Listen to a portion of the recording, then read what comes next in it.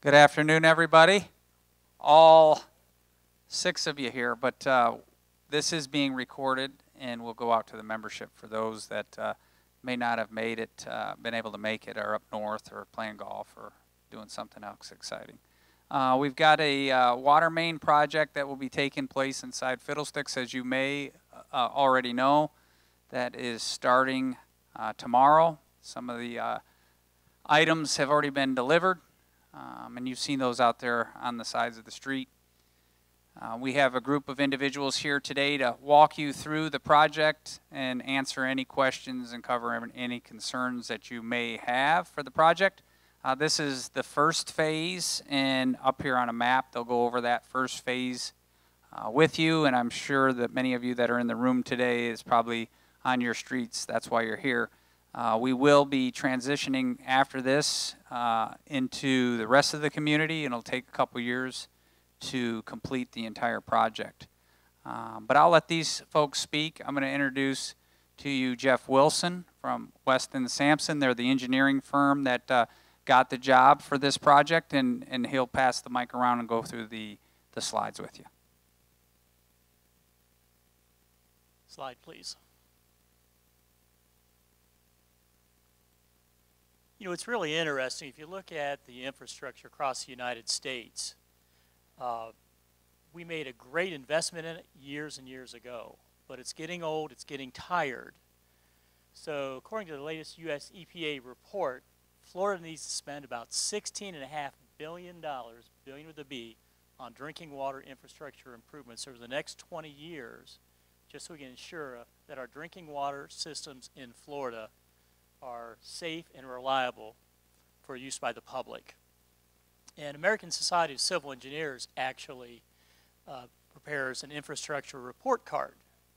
And in Florida, in 2016, on a scale of A to F, with A being the best, they rated Florida's drinking water infrastructure as a C+.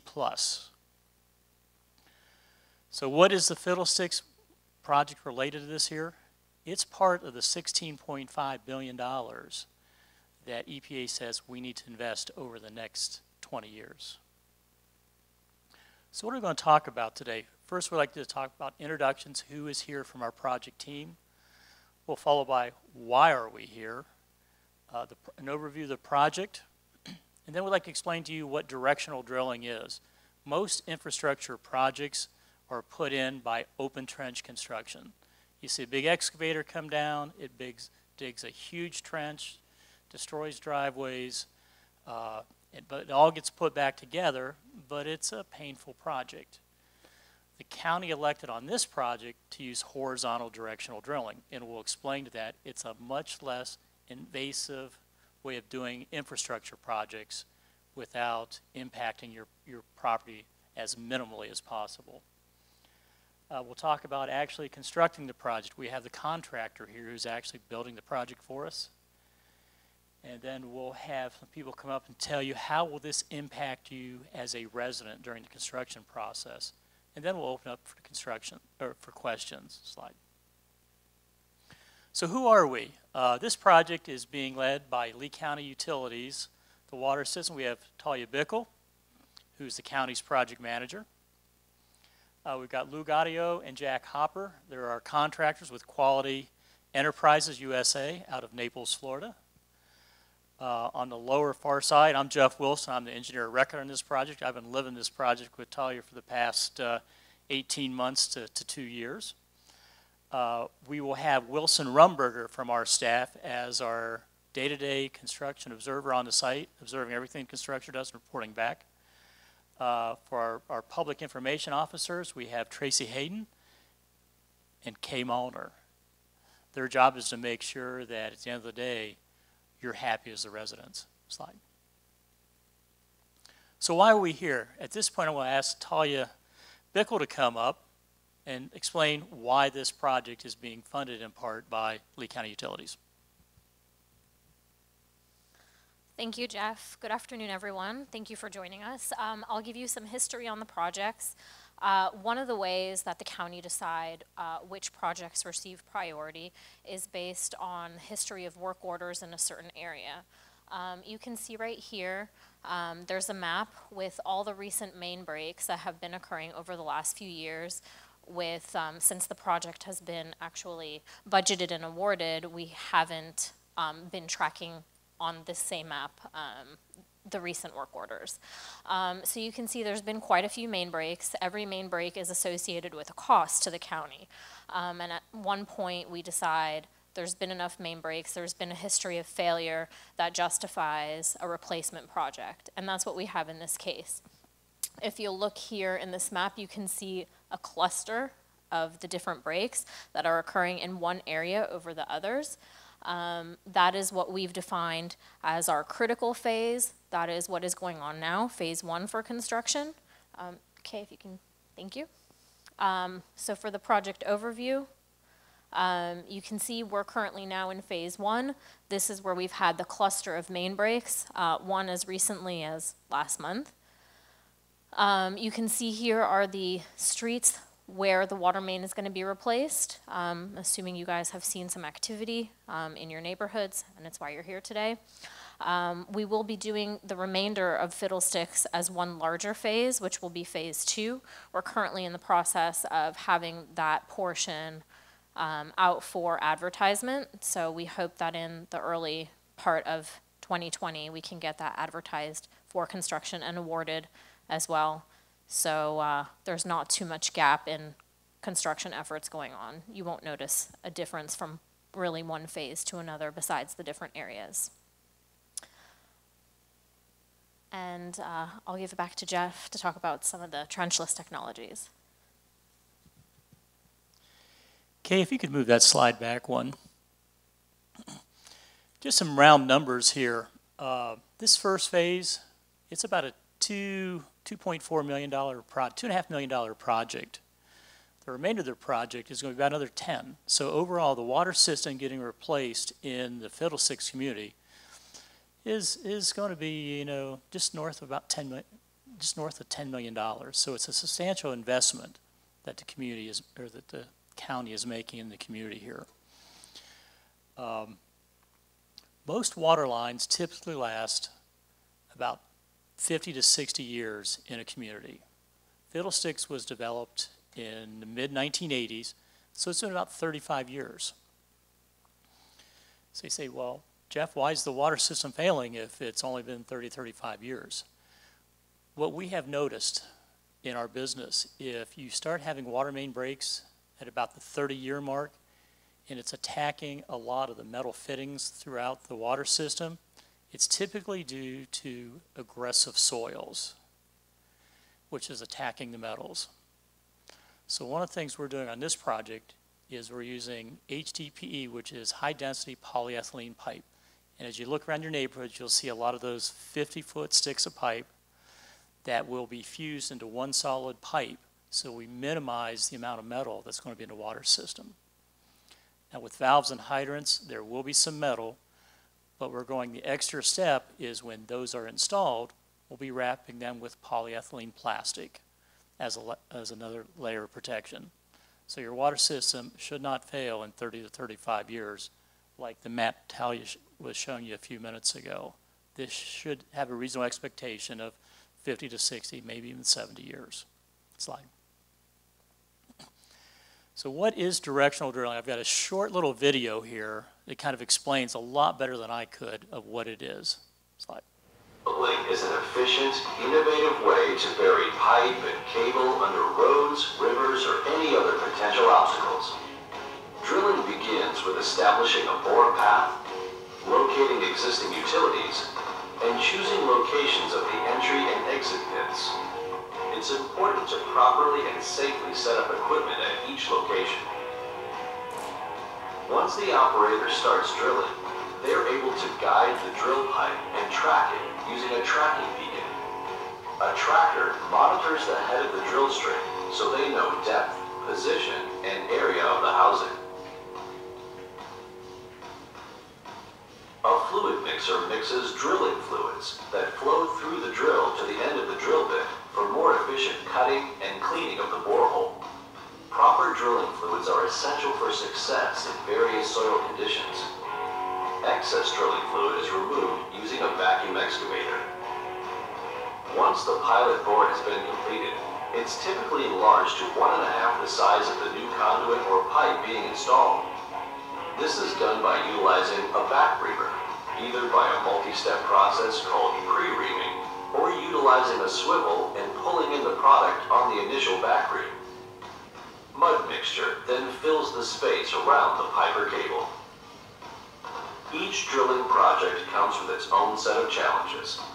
From determining the right drill size and bit configuration, to understanding soil conditions, to proper HDD tooling selection, there's a lot to consider when executing a horizontal directional drilling project. So that is the machine you'll see parked out along the street that will be drilling the pilot hole underground, attaching onto the water main, and pulling it back through. What they're doing today is they're out there in the field and they're fusing 50-foot lengths of pipe together to 3, 4, up to 700 feet long, and they'll pull it in one continuous pull. We've done a lot of directional drilling. I've been doing it for the last 20 plus years, and we've actually have done other distribution systems for Lee County utilities. So it's not a new technology, but it's really a neat technology, and it really does minimize the amount of restoration that's required in the neighborhood. Slide, please. So I think at this time I'd like to ask Jack or Lou to come up and talk a little bit about the construction. Jack is the project manager for quality and will be responsible for building the project for us. Hello everyone. So we have a staging lot located at 15200 Fiddlesticks Boulevard. This is where we plan to store miscellaneous materials such as valves, hydrants, as well as equipment and some spoil material. Slide, please. The actual piping material will be staged throughout the community, adjacent to where we'll be fusing and performing the drilling operations. This just really keeps us from having to transport long sticks of pipe throughout the community, which could damage the pipe as well as be a safety concern. Slide, please. So our plan of attack is to start on Glen Lyon Court with our fusing and drilling, and then move over to Kilmarnock Drive and work in a southerly direction with the drilling. Now, once the drill crews reach the southern end of Kilmarnock Drive and Carberry Court, we'll then mobilize a utility crew to begin making connections, tying in for existing services, and doing testing. This utility crew will follow the same path as the drilling crew, working on Glen Lyon Court, down Kilmarnock and Carberry, up Kilburnie Drive, and then finishing with Fiddlesticks Boulevard. Slide, please. So if you can, the more information we have on private services, the better job we can do of not coming in contact with them. However, in the event any private services are damaged, we'll work with the county to get those restored. I'd like to turn it over now to Tracy from. Hi, I'm Tracy Hayden. This is Kay Molnar with Sella Molnar and Associates. We're your public information company. So what we're going to be doing is basically we look at us as your liaison. We act as a liaison between you, the residents, the county, the engineering team, and the contractor. So we're here to help you if you have any issues or problems during the construction or restoration phase, anything like that. We mentioned already the private underground irrigation, electrical service, and pet fencing. You know, we had the question on the sign up for pet fencing. I don't think anybody here has any, but if you know of some of your neighbors that might have the underground pet fencing, if you could let them know to call us, that would be extremely helpful, because basically we're going to be probably impacting some of those areas, and we're trying to not impact them as much as possible. So if you know of anybody that has it, it would be greatly appreciated if you would ask them to give us a call and let us know. Those contact cards, you can take some and hand them out to some of your neighbors as well. You're going to be seeing some flagging during the construction activities. You might have to wait a little bit. while the I see that face, while they're moving some materials or equipment in and out, and they're going to work around you as best they can, but you might have to wait just a few minutes. Your driveway may not always be accessible when pulling pipe across it, and I'm going to talk a little bit more about that in a minute. Construction activities are going to be, they're going to install the new water line, they're going to test and activate the new water lines, and then do the individual connections. And you'll be noticed when they're doing the connections for you, okay? And then they're going to restore the property. So where you have sod, they'll be putting sod back in where they had to impact it. Bushes, plants, anything like that will be restored. Okay. Notifications. All right, so water shut off. If there is a planned, scheduled water shut off, you will get a notice.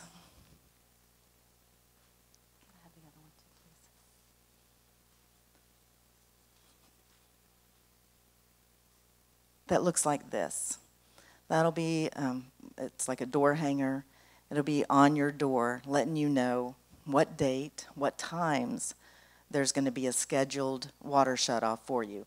Usually, when that happens, there is a boil water associated with that, and you'll be made aware if there is or not during that on these notices, okay? If there is a boil water, it tends to be about 3 days. For them to do all the testing and get the samples back, and there is a number on the back of the county notices that you call to find out when that boil water has been rescinded, basically when you can drink your water again and you don't have to boil it or drink bottled water. But keep in mind, there's some old lines out here, so it's possible that there'll be emergency breaks while they're doing the construction. So please keep that in mind as well. If there's an emergency water break, we'll get the notices out as soon as we possibly can to you. You'll probably be calling us because you don't have water, or Ryan, and we'll confirm, yes, oh sorry, there's a break, but you will get a notice like this on your door, and we get them out as soon as we possibly can. But keep some bottled water on hand. If that does happen, you'll want to make sure that you have a little bit of bottled water, or like I said, you'll need to boil your water when the water comes back on. The one point of contact, again, that's us. That's why they have us, so that you don't have to go try and figure out who to call to get your help. We're here to help you. And so we want to be that one point of contact for you. Again, you have the contact cards, take them, use them. We have the website. Our contact information is everywhere.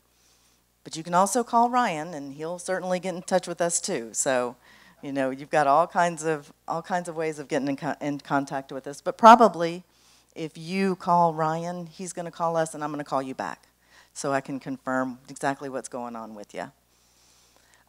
You can sign up for email updates or notifications on the website. Ryan's going to be sending out notifications as well, but we'd like to get your email so we can send out directly to you those notifications, and it's just make sure that we have your information. And then, like I said, the notifications for flyers or door hangers, the boil water we talked about. But the other thing that you may see, everybody won't, but when they're pulling that pipe across the driveways, the contractor is going to put one of these on your door if they, or when they think, and if, because again, not everybody's going to have it, that your driveway might be blocked because of their pulling the pipe over. So they'll let you know a day or two ahead, right, that this is going to be happening and your driveway will be blocked. And then the morning of, when they're pulling the pipe through, they're going to come knock on your door and find out if you need to move your vehicle out of your driveway or, anything like that. Now, again, not everybody is going to be impacted by that, but if that's the case, you're going to get one of these on your door. And then, of course, we're coordinating with Ryan. You have your Pro-Am charity event and any other special events. we'll be working with your association, your management team very closely to help coordinate and stay out of your way during those events. EMS, the Sheriff's Department and South Trail Fire Department are made aware. We make sure that they're aware of the construction and what roads the contractor is working on, just for any kind of emergency situation. But also continuing services, business deliveries, UPS, or the mail service, garbage, recycle, lawn, household services, but of course, any kind of special needs transportation. If you have a neighbor or you know of someone that does have special needs services, please let us know or ask them to give us a call, because it's always good to be aware of those people. You know, a lot of people may have special transportation come pick them up for dialysis every day or something. So we just like to be aware of that and make sure that we give that information to the contractor. But also, I would say, if for some reason you're not getting your mail service or your garbage isn't being picked up, please let me know, because I don't know unless somebody calls. So please let us know, because we are here to help facilitate those services, make sure that those services are still happening. But I don't always know unless somebody lets me know. So give me a call if those kind of situations come up as well. All right, the whole team is going to be here if anybody has any questions. We will bring the microphone to you because it's being recorded, and they want to make sure that the questions are also recorded. So if anybody has any questions, please let us know, and somebody will. He cut me off. When the water is turned off, how long is the individual homeowner likely to be without water? It depends on why the water's being turned off. This is a construction project, and we try to minimize all the impacts.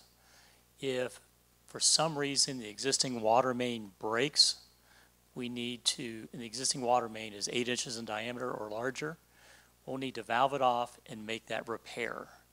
And typically the county has been able to repair those within the day. Now, if it's because we are switching you over from the newly installed water system to the from the old water system, that's just a matter of pulling your old meter out, tying the new line in, and connecting it. That's usually less than an hour. So I want to reiterate, this is a construction project. The project team, Lee County Utilities, Quality Enterprises, Weston and Sampson, and Solomon are all going to do everything we can to make this as uneventful as we can for you. But it is construction, and things beyond our control do happen. You know, I know if you've got your house with a bunch of that black pipe sitting out in the front yard, we don't like doing that. We've got to put it someplace in order to be able to assemble our project. And our goal is to keep that all within the roadway easement or the utility easement. Sometimes it gets off the easement. Anything that is damaged will be repaired by the contractor by the time this project is done. What is the timetable for phase one? Phase one, Lou, I think, is it 9 months or a year we have? It's 1 year. 1 year from December 2nd was the notice to proceed.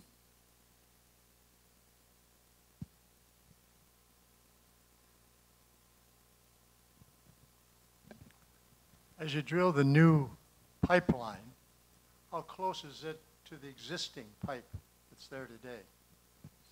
Our goal is to keep it 5 to 7 feet away from the existing water main. The intent is to keep the existing water main fully operational and functioning until we have the new system up, tested, pressurized, and operational. So at one point in time, you'll have 2 water systems throughout your neighborhood. But one connection per house? Yes. Where your water meter is now, that'll be the same location you have for your water system.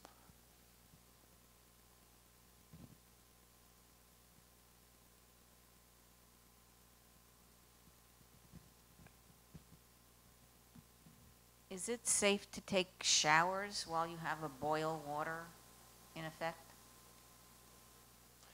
It wouldn't bother me. My wife might kind of shudder a little bit, but they say you're not supposed to drink the water. So I guess as long as you shower and you keep your mouth closed, you're probably in good shape. But it's a safety thing. And if you are uncomfortable with showering under boil water notice, I certainly wouldn't. Personally, it wouldn't bother me, but I grew up swimming in the lakes of Ohio all the time, so. That's 3 days. It is a precautionary boil water notice, and it's required by the Department of Health. Now, we may get the bacteriological test back, and they're fine, and we have to take 2 of those tests. That's why the reason for the length of time that it takes. Typically, they come back okay. Sometimes they don't, but it doesn't mean that, you know, you're going to get something from it. Okay. And say a short street like Glen Lyon Court, it doesn't have that many houses on it. How long would that take to be finished? I'm going to ask Jack or Lou to discuss that, because I know Randy and I have talked about it a little bit, but. It's really more a function of trying to get an area completed and accepted by DEP to turn on. So we wouldn't just get this completed and turned on to the new system. It's most likely going to be phased in. So we really haven't discussed if we're going to phase a portion of it in or not. We may decide to do that, but it may be turned on all at once at the end. Okay? So you may just lay the pipe, but you're not finished. That's correct. Once we install the pipe, like Jack had mentioned, we still have to test it, pressure test the pipe. We have to chlorinate it. Then we tie in the services to it. But we have to go through a process of getting DEP to approve that pipeline to be put into service.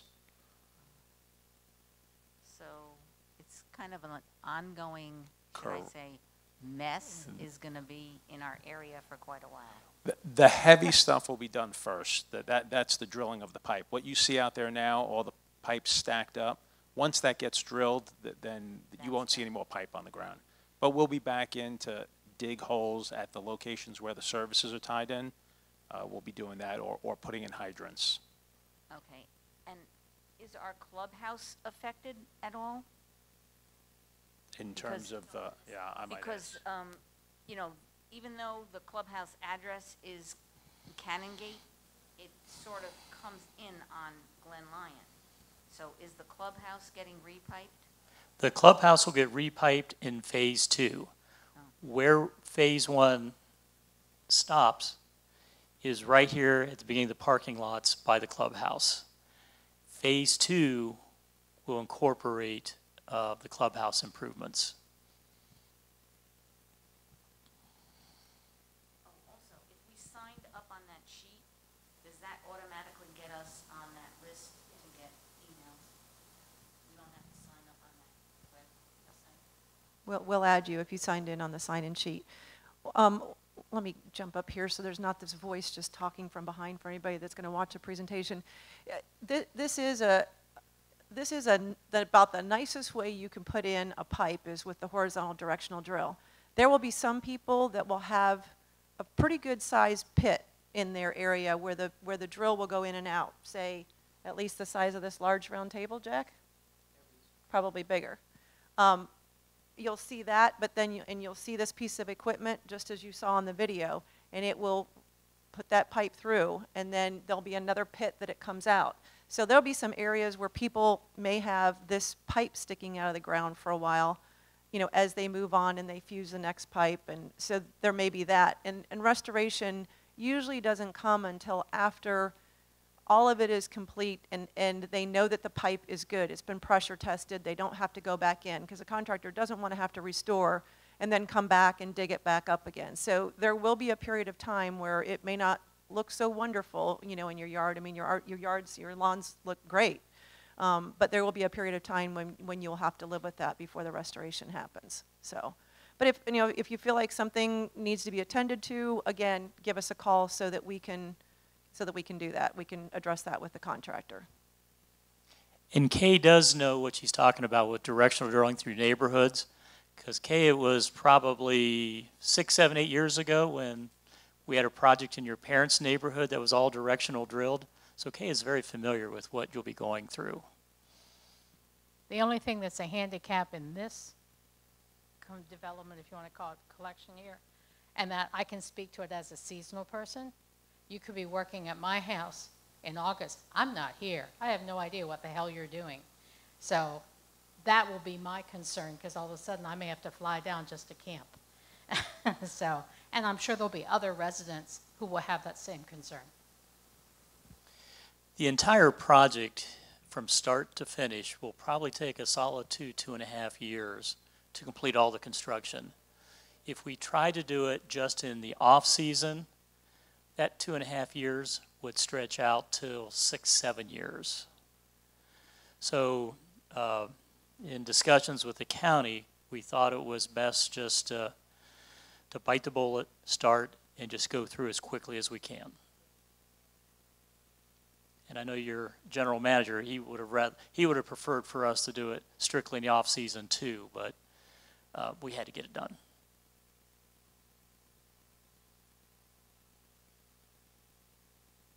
Anyone else have any other questions?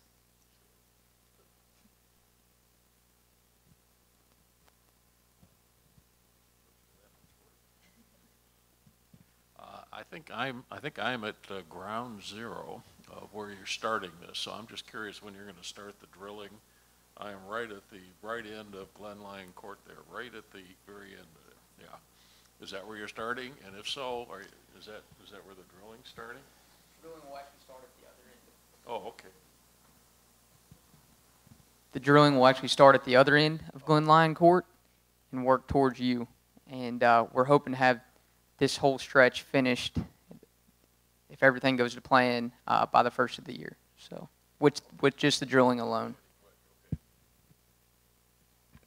Please understand that it's a construction phasing schedule, and anything can happen with underground construction. Anyone else with questions? Ryan, would you like any closing remarks?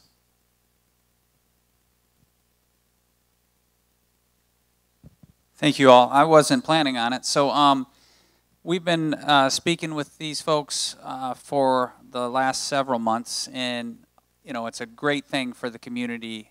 Unfortunately, is a kind of a headache to go through the process. But they've communicated really well with us. Ryan Bell, our director of HOA, will also be instrumental in overseeing this project with myself. If at any times there's any issues, please reach out to one of us, and they're really quick at getting back with us, and you can see there's a pretty talented team assembled on this. So at any point, if there's any issues or concerns, reach out to me. There's the website that they mentioned with the updates. So I think that other than, you know, dealing with the headaches of the construction, especially in our busiest time of the year and the roadways not being that wide, they'll do their best to try to make this as seamless as possible. So thanks everybody for coming out, and as I said, if you need anything, please feel free to reach out to me. Thank you.